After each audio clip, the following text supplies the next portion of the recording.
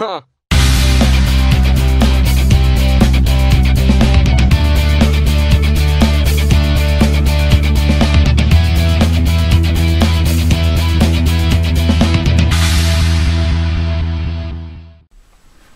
So I can, you know, kind of feel around in here, and what's happening is, if you know bracing, you've got the X brace that comes through here.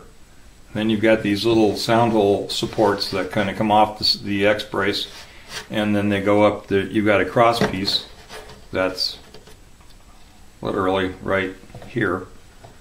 And you can probably, well, I don't know in this light if you can see that or not.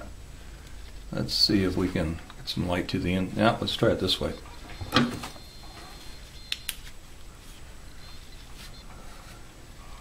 From this side, you've got this brace right there.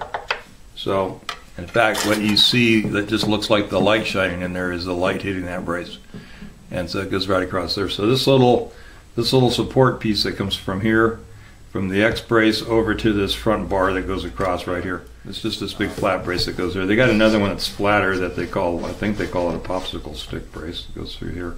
But anyway, so I've just got, pretty much what I'm going to do is see where these intersect. These two braces intersect. I'm going to just point probably right about here. So I'm going to want to do is cut a cleat and then cut that angle on it so that I can get a little farther away from the crack. Let's pull you in a little bit. Okay. And I don't know if that's helping or hindering here. More light, too much light, too much light.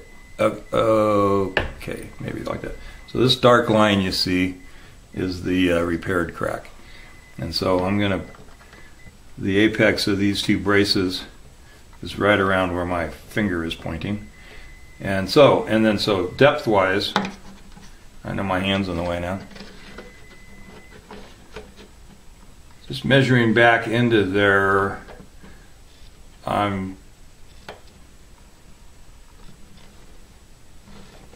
not quite 3/4 of an inch, so I'm going to cut a piece that's 5/8 of an inch wide, the length by the length, because I'm going to cross grain this.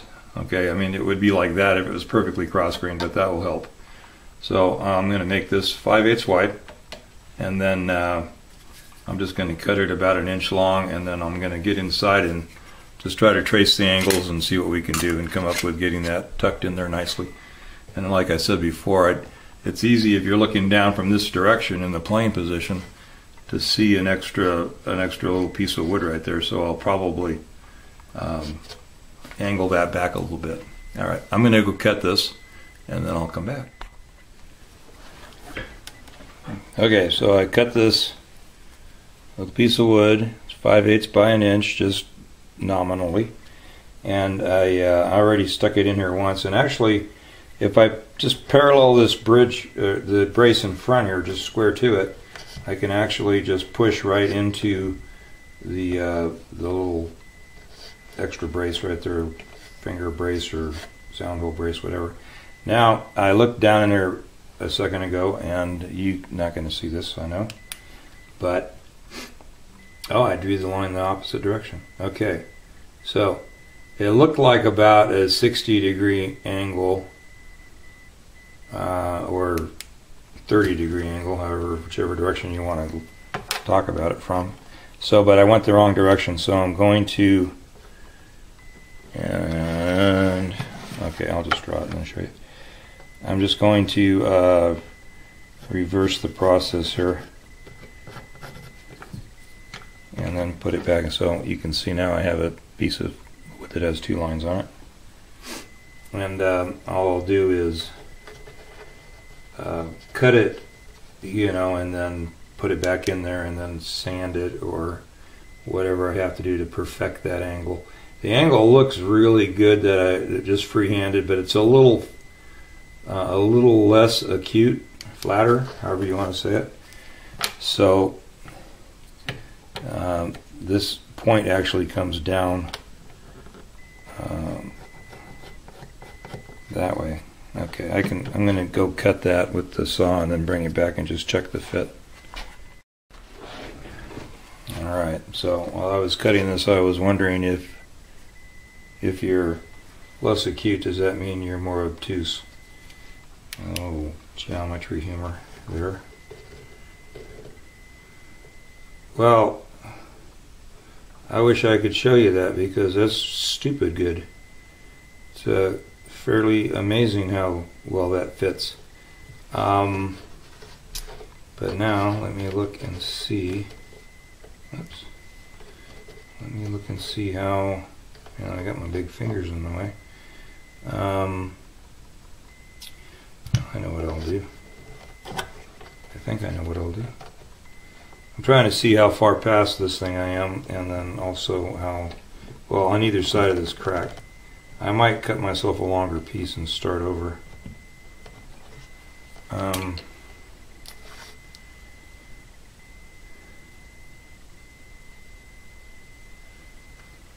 If I cut it longer and bring it farther over here.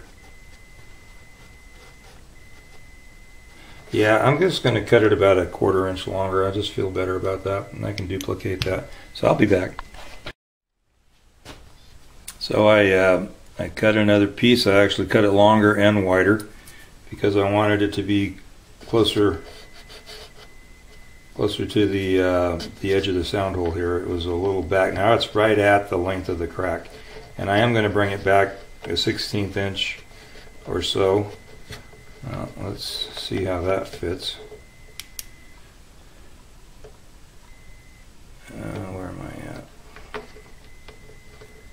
Well, that point's a little long on that, little modification.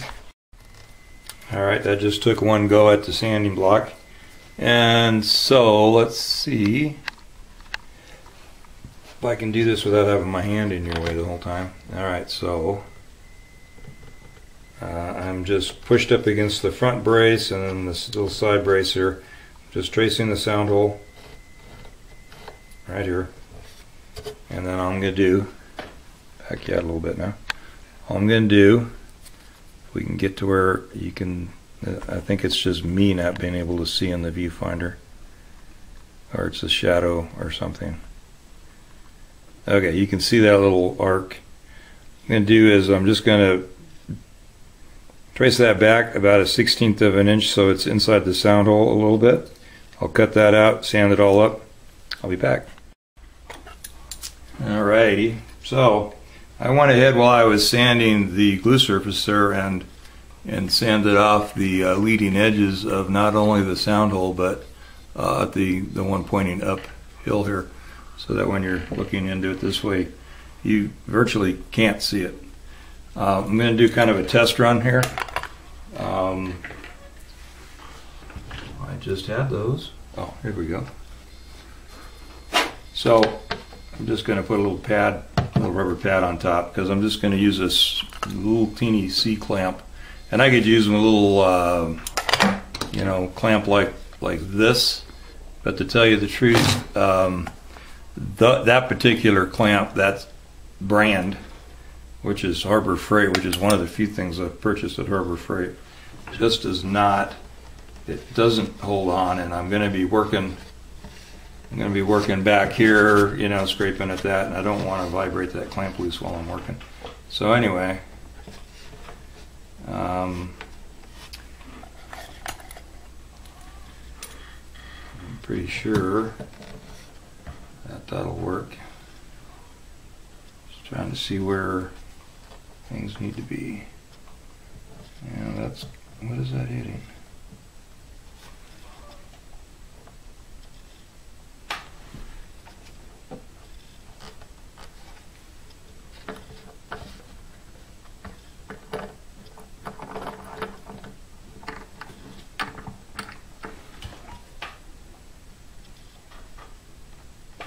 I'm going to look in there and see if that actually is lining up with everything. It looks good from what I can tell, but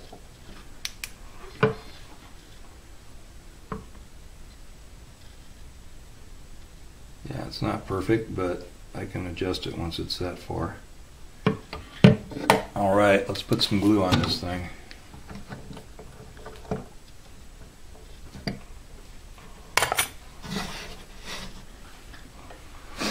Just going to be using regular old Tide Bond. It's in a little glue bot, but it's Tide Bond.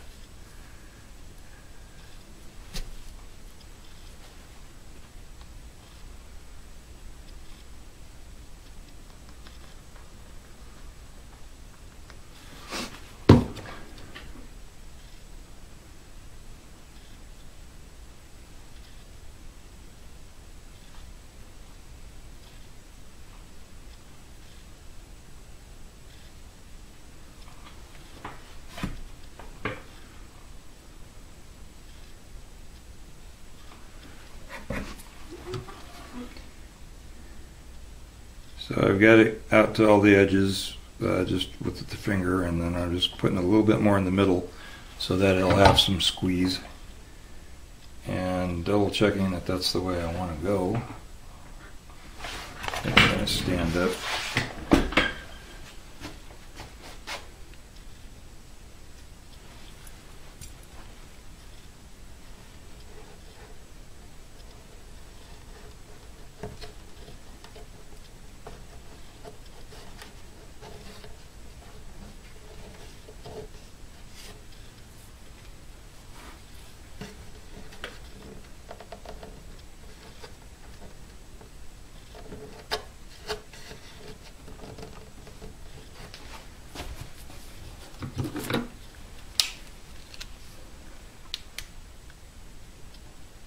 I didn't think that was as far back as it was supposed to be. There we go.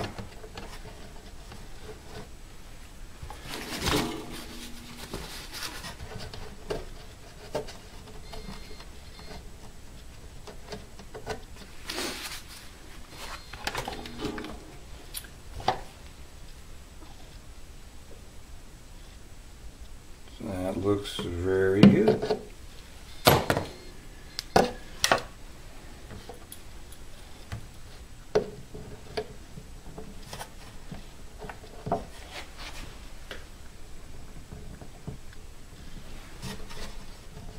My little clamp is actually pushing straight back into the this brace right across the top there. So let's just call that good. Take another look inside.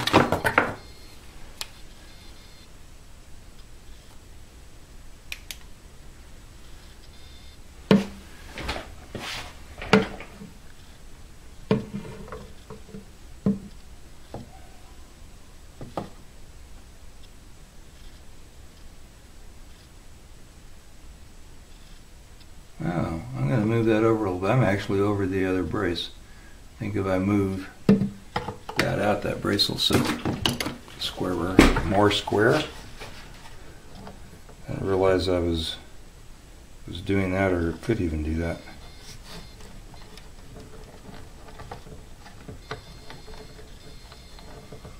There we go.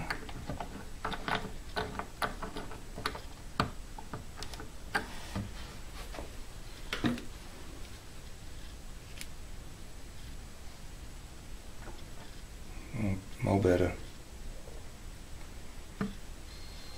The only thing I don't like is it's uneven because of the thickness of the pick guard. What can I do?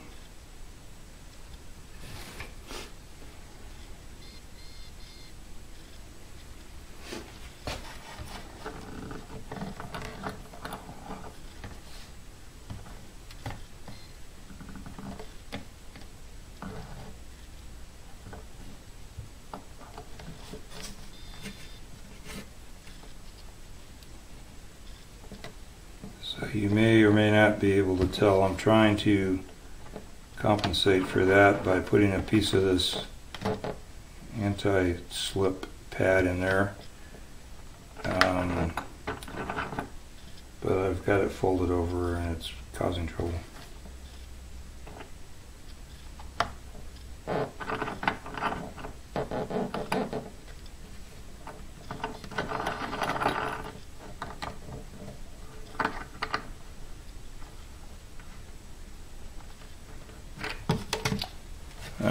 So you see that. I'm going to try to look back in there and make sure that I'm good there still.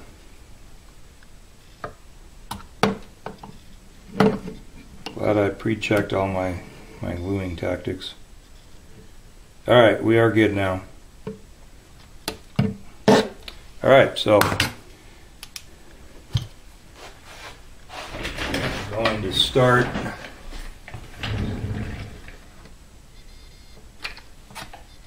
okay, let's just tuck that in there. Going to start on this area. So I have a few tactics in mind here. So a little mini plain blade. It's